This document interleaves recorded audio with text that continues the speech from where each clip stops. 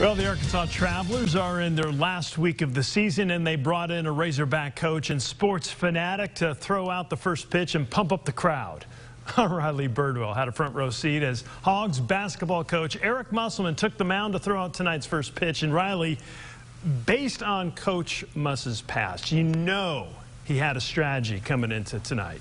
Oh, absolutely, Kevin. Coach Musselman definitely had a game plan, and that was his first time actually at Dickey-Stephens, and it is his fourth time to throw a first pitch during this baseball season. He told me he was excited to be in Little Rock and experience the atmosphere.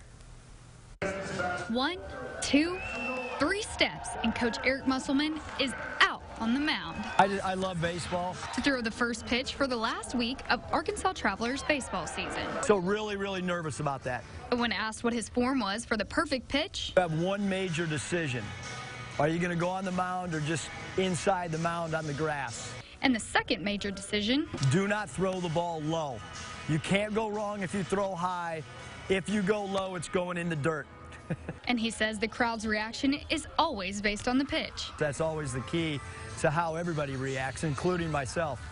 This is his fourth time throwing a first pitch at a baseball game, and he says he always enjoys getting to come out and do things like this. When you move to a great place like Arkansas, it's how do you get involved? And, you know, coming to Little Rock, I'm here on some recruiting stuff, but then you turned it into coming out to the Travelers game. And so it's all part of being enjoying athletics throughout the state.